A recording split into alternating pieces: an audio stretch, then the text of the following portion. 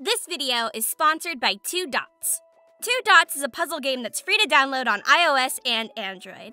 Coupled with its minimalist design and rhythmic music, it's super relaxing to play. And a little bit beautiful, if I do say so myself. The gameplay is easy to understand. All you have to do is connect the dots and meet the goals. I've been playing this lately to break up my work days and to catch my breath, and I found that it's a pretty great way to reset myself for the next task. It's engaging, it's fun, and I accidentally got an achievement by making a square around another dot.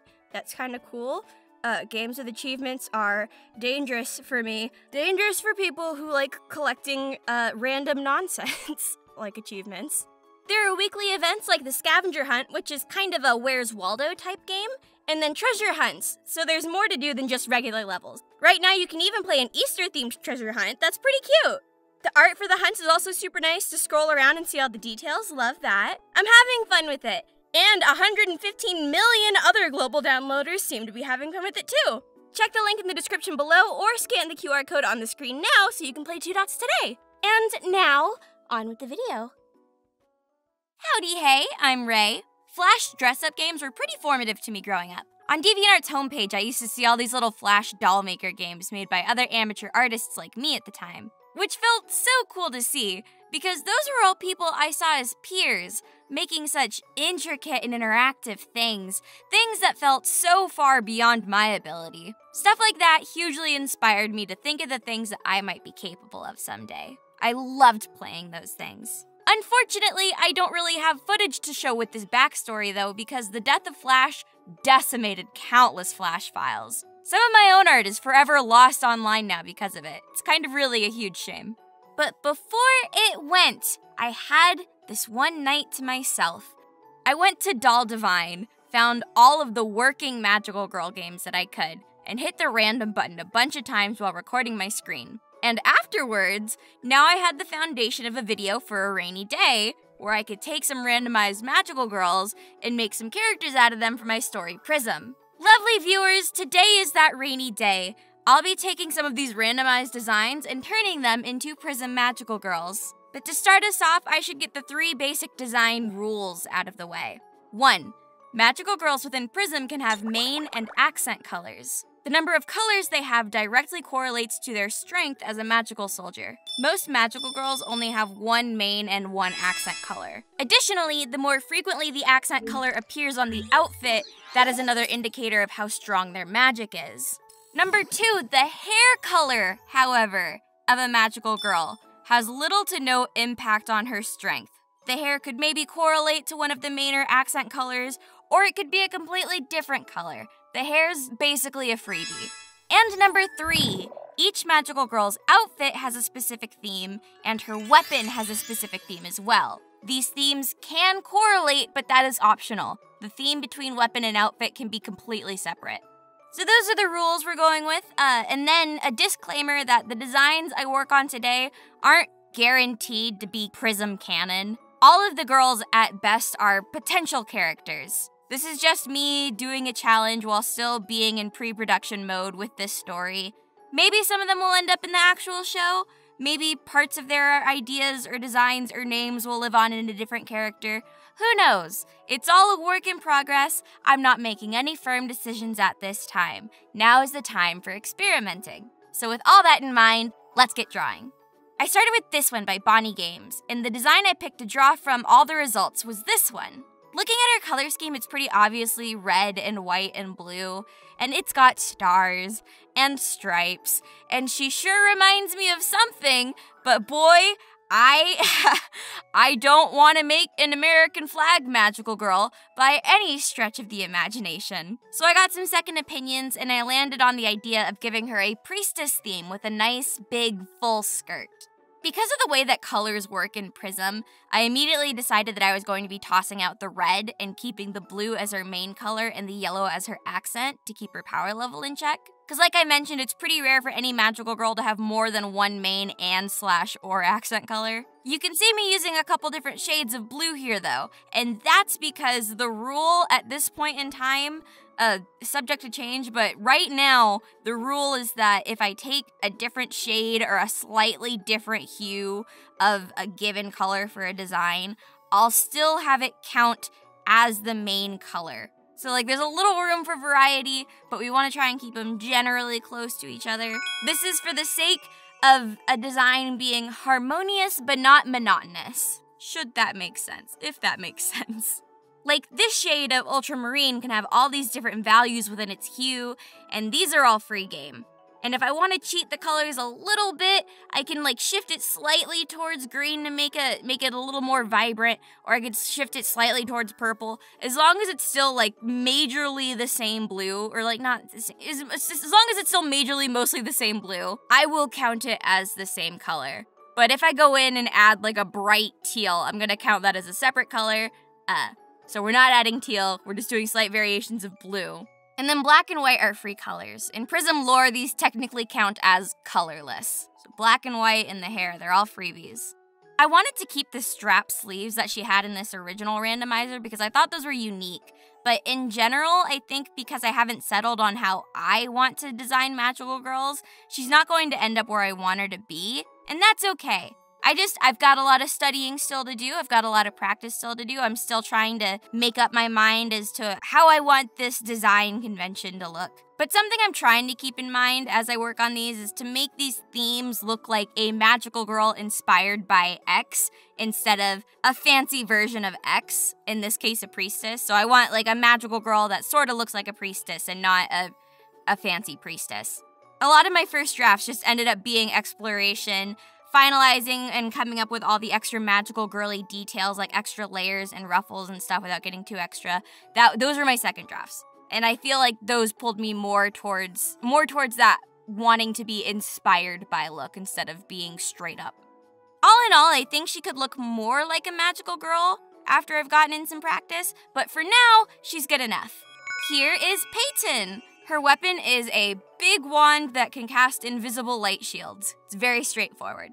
Second from Rinmaru Games. I picked this one holding the rose because the ruffles on the skirt reminded me of bushes, and that gave me an idea. I went with the Red Queen's Garden for the theme across both her outfit and her weapon. It's a little out there as far as themes go, but I'm experimenting with how specific the themes can get, and I really like this one. I'd like to do more like this. Because the prisms themselves, the creatures, not the military, the prisms are kind of quirky. Funny little guys. They're very dramatic and theatrical. They're very stubborn. Each prism has its own identity. It individually knows how it wants its host's transformed outfit to look, how their weapon will work. They know what they like, and fuck you if you don't like it, you just gotta deal with it. When you transform with a prism, you are basically at their mercy as to what you will look like and how you can fight.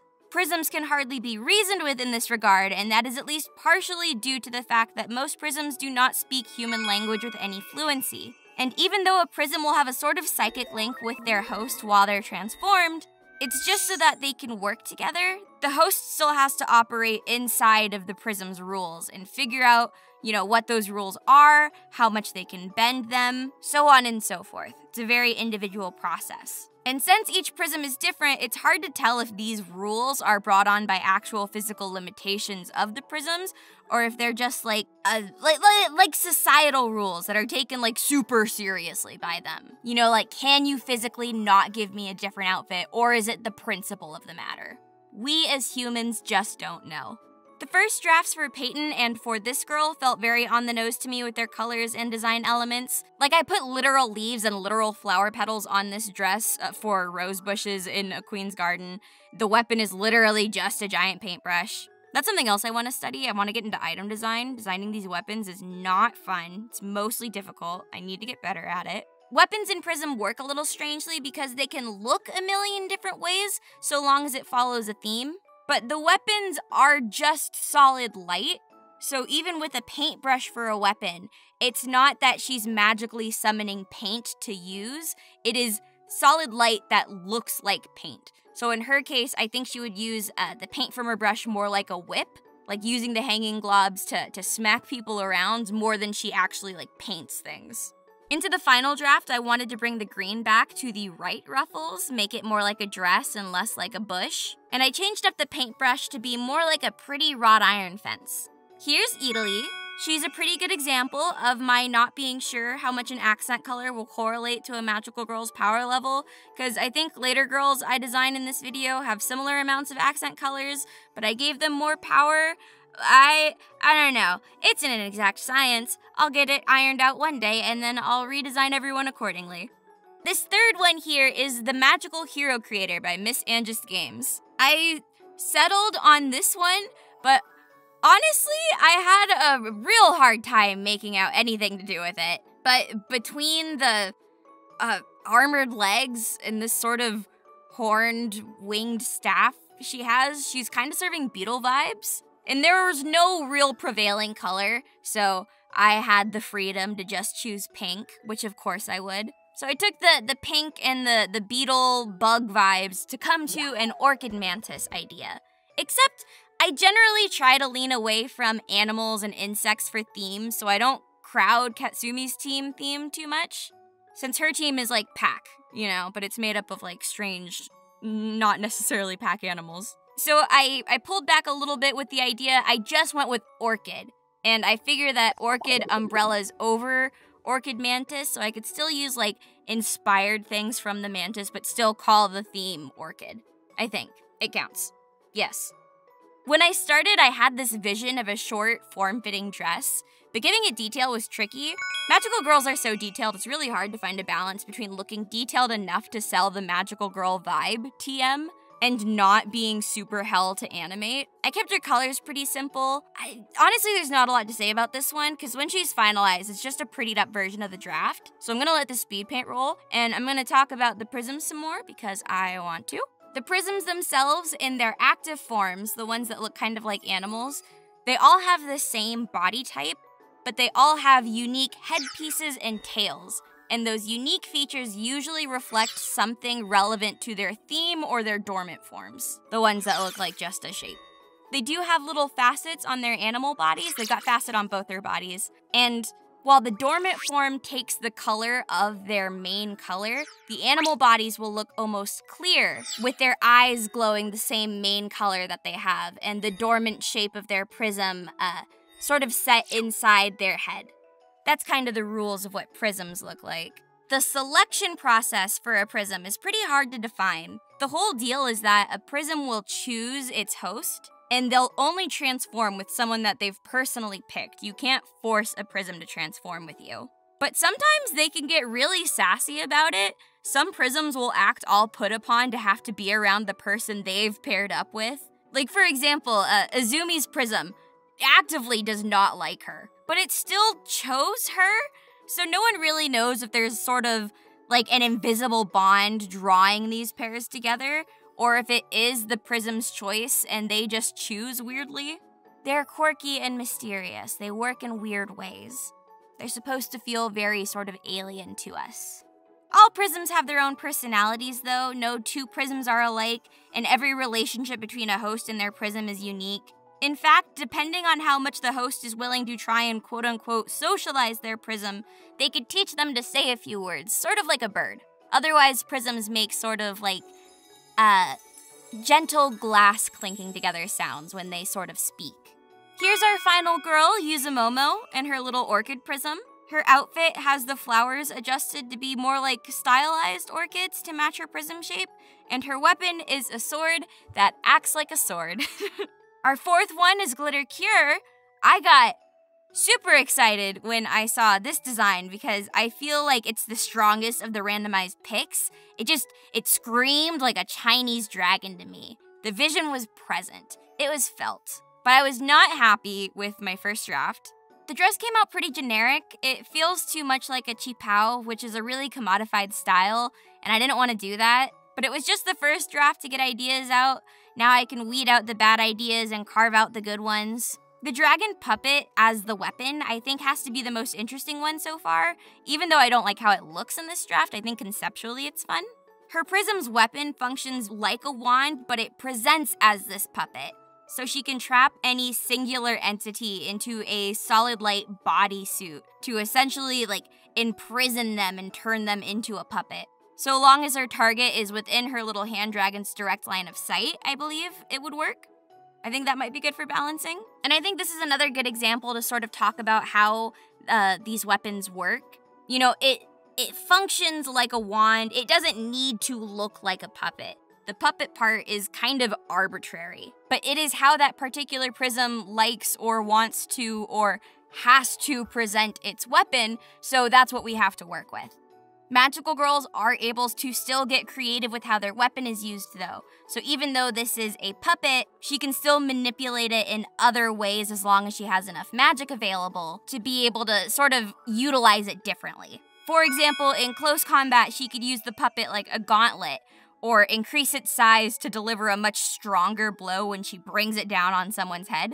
Or like suddenly making it super long and extending out in front of her to knock an opponent backwards. Stuff like that. Maybe the teeth could also gnaw on people if it was big enough. I don't know. But the weapons can be manipulated in ways like changing their size or like modifying parts of them. Even some magical girls, if they have enough magic, they can duplicate their weapons. Neneko, for example, her weapons are bowling pins, but she can make basically as many of those as she would like to. She's got the power for it. This Prism's dormant form is also a good example of how funky their shapes can get, and something I kind of struggle with myself. Each dormant form of a prism is supposed to have like its own unique shape. No two prisms look the same. But it's a pretty simple shape, and it's supposed to reflect something in the outfit, so I tried to make it look kind of like the festival lamp she has in her hair. But sometimes I find myself, like, once I have the prism design sorted out, I'll try and just put that, a small version of a gem that looks like their dormant prism on the outfit. And that's a little too close to soul gems for me. That's not what I want. I don't know why I keep doing it when I'm not thinking. I have to remind myself to stop it. Like for Kitsumi and Yu's prisms, their dormant shapes are different shapes of bows that are reflected in the shapes on their outfits, like the kind of bows that they have on their outfit or their hair, or the petals that they have over their skirts or Yu's cape even. But neither of them actually has like the literal prism anywhere on their outfit, and I'm trying to keep it that way. You know, the dormant form should just reflect the outfit. It shouldn't be on the outfit. Probably? I don't know. I'm still sorting things out. Pre-production, man. Anyway, the final look here. I changed up the dress to be more inspired by a hanfu. Took some liberties with that to make it more ethereal, magical, girly sort of feeling. And this is our final Dailu. I really like her design. I don't think this is a theme I would typically go for if I don't think I would be doing a theme that was based on a holiday if I didn't have this challenge. But I like how she turned out. I still don't love the puppet visually, but oh well. And the last girl for today was made with the Keepers of the Elements by Maker. I ended up going with this one, and she ended up giving me more trouble than I anticipated, because what made the design I started with so appealing in the first place was the color combinations. But this is way too many colors for the average Prism magical girl, so essentially I couldn't use the best thing about the outfit in my version of the design. Going off of the screenshot, I could have easily gone with a Valkyrie or a Phoenix theme, but I decided to try something less specific this time to play around with more abstract representation. I wanted to focus more on the outfit just looking like a magical girl. So her theme is simply fire, and a lot of it is represented in the colors. And since I set the precedent with the Orchid Mantis girl that it could encompass similar things to the base theme, I've included some vague inspiration from Phoenix's, using the shape of their wings on her headband and on the orange sort of bodice thingy she has? Corset, sorta? I tried to style it to hopefully look like feathery flames. I, again, wasn't happy with my first draft. The dress felt kinda aimless, and since the fire theme is so vague, I was really struggling with how to incorporate its look to be, like, natural and also good. It's a weird dress. Not to mention the colors. I miss the original colors. Simplifying color palettes is hard. So finalizing her was a task. I added some more witchy magician-looking elements to her to make her feel more magical, and I, most importantly, changed her hair color. This is an excellent example of why I said earlier that the hair color doesn't count towards power level. Sometimes you just need a little extra pop of color, and I need what I need. I need a freebie somewhere. I think her hair looks really nice being this sort of dark blue. I I kept her outfit pretty vibrant to reflect her being a strong magical girl. But another fun fact for you, since we're almost done, vibrancy does also account for strength, but more like a phone battery. See, the longer a magical girl is active and the longer she fights, her magic will drain and her outfit will show that it's draining by becoming more and more desaturated until she's totally lost all of her colors, at which point she is completely out of magic for the day. She won't be able to maintain her transformation, and her prism will have to go dormant. They're not hurt or anything, they just need to recharge in the sunlight and get their magic back before they're able to transform and fight again. And now, here she is. Here's the final Hota Ruby. Her weapon is 2 wands that act like a reticule, so she has to overlap both of them onto a single target before she can fire her fire. Granted that fire isn't really fire, it's solid light made to look like fire. So being hit by an attack from her is more akin to having a building thrown at you than it is to the torture of searing, burning flesh. And that brings me to the end of all my randomized Flash game desired magical girl designs. I had fun with these. It was some good practice. Thank you so much for joining me, and thank you for watching. If you're maybe interested in supporting the channel in videos like these, I've got a merch store and a public Discord linked down below in the description, as well as my Patreon. $2 a month will get you access to all of my works in progress and all of my early access, like sneak peeks that I post, so you can see the projects that we're working on behind the scenes until they're made into public videos. $5 a month gets you access to the 2 private patron-only live streams I do every month, and $10 a month gets your name in the credits of my videos just like this. Thank you so much to Raleigh Sheridan, Angel Aphrodite, Che Baby, Morgami, Leah Michelle, Dreamy Elfie, The Wonderful Astrid, Oh Peachy Starzo, Chaos Era, Goblin Dog Comics, Annika Kicked Me, Descreate, Star Soul Studios, Dre P, Asakura Toru's #1 fan, Summer Sky, Light of Alpha, Morgane Shadow Squatter, Snapdragon Fern, Amohamo, Turtle Sushi, Scarab, Wing Wing, Ash Falling, Mogumi, Aki, Komodori, #1 Morag Ladair Simp, Alpha Arij, Alpha AC Roberts, Luxtorium, Darkheart, Blue, Jade Warlock, Beetlesticks, Christina Respito, Pebbly T, Ursula 707, Data Fox, Jaxel Berry, Pixie Pranktious, Kaji Perrine, River Pancakes, CRO3, Common Kit, previously Ash, Via V, LVB, Natalia the Reeton, 73, Just a Sketchy Nerd, Ningyo, Vesalius, The Name's Raymond, Aaron the Confused, me too, M. Trey, Arcadichu, Helipup, Scizor Reaper, Tabby Laffy Annie, Sunny Side Up, Sketchy Beats, Fawn Draven, Retrofawn, Midge Mayhem, It's a Me Mari, Honey and Hoshiko, Oculus Portfolio, Mar Please, Nibura, Sushi McNushi, Isiga Inkblood, Jesper Barrel Alabaster, Solix, Gabriel Clinner, Sailor Starbones, Arya Days, Charlie the Kitten, Ambit Bunny, Twisted Mind, River Mori, Ace, Schmo, Shrimpy Boy, Bo Cinnabarol, Claire AD, King Jester, Moonpie Dumpling, Jamie Cloud, hi Jamie, Larice, Dahlia Dreamcraft, Sirius Star, Vesocil, Rainy's Corner, Kyle James Taylor, Creepy LPS 44, Blazing Locust, Sparky Knight, Neil, Devin J. Allen, Dojier, Connor Robinson, Nikolai Galagaxian, Honey Beast, Bond Enby, Martin Anderson, Jay Rybloom, Buttercat Row, Eddie Starr, Red, Enma Baby, EC Art, Goji Dragon, Vendetta, Chaosu, Elizabeth Ishii, Popsicle Personify, Tazara, Starling Studio, Leon Dexter, Rudio, Fathums, Your Resident Disney Princess, ETR Draws, Mulan Cool, The Crystal Paladin, Damn Creativity, SLME, Mim Silvernote, CJ Duffy, Sweetly Sinstra, Strawberry Kitty, The Sleepy Detective, Mark Delark, Bun Bun Boy, Liu BZ, Exorcist Lilium, Gravity Drop, Sammy Sammer, Miss Contrary, Glasses Protag, Mist, Queen Sonoko, Night King, Sunset Lemonade, Philip the Yoke, Sunny Bear Boy, Melvinix. Lucas might be Mothman. Kimiki Miata. Red V. Nate Art.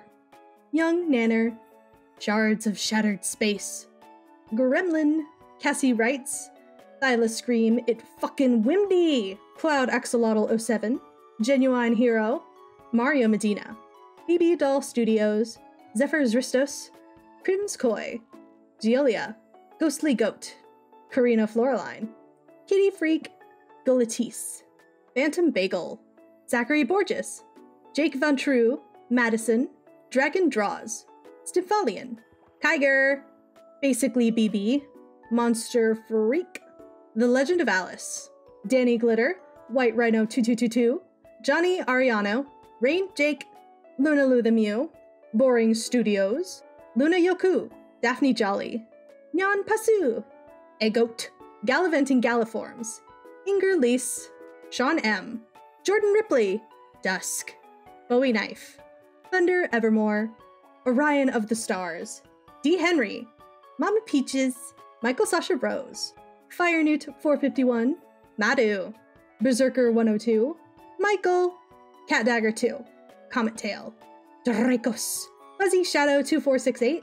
Scully Sweet. And Rin Rin. Ah! Jacob Goodwin. DJ Cat Meow. Emla. Fields of Starlight. Project Empyrean 5. Sweet Kitsu. Scriblet. Coatl Cuddles. Wilmelsdorf Art. Lauren. Shiorio. Archibald Anarchy. Dylan MX. Malo Chu.